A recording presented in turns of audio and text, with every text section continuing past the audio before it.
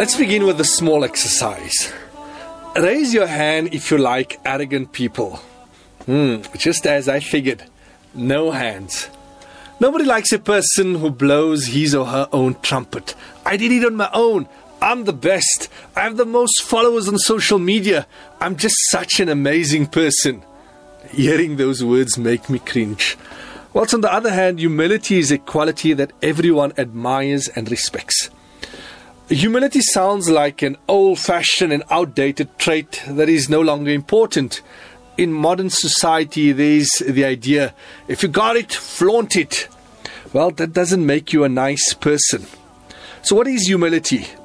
A quick search of humility from Google brings up synonyms like meekness, lowliness, submission. Generally speaking, humility is seen as having a low esteem of one's own importance or accomplishments. This is an outdated definition of the phrase, and it deserves an overhaul. Humility is really to develop an accurate picture of oneself, both your faults and your gifts. Humility is to feel a sense of joy about your accomplishments and abilities while maintaining a healthy level of awareness about the love and the support that allowed you to get where you currently are. You realize that it wasn't all your own doing, and to frequently thank the Almighty and all those who helped you and supported you through your journey.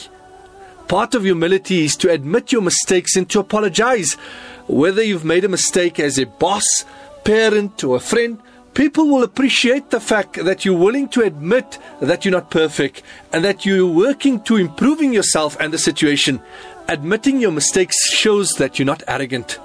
How you do anything is how you do everything. If you're a good person to friends and mentors, but you're rude to waiters at a restaurant, that speaks directly to your character. Treat every single person that you meet like family, and it will make you a happier and better person.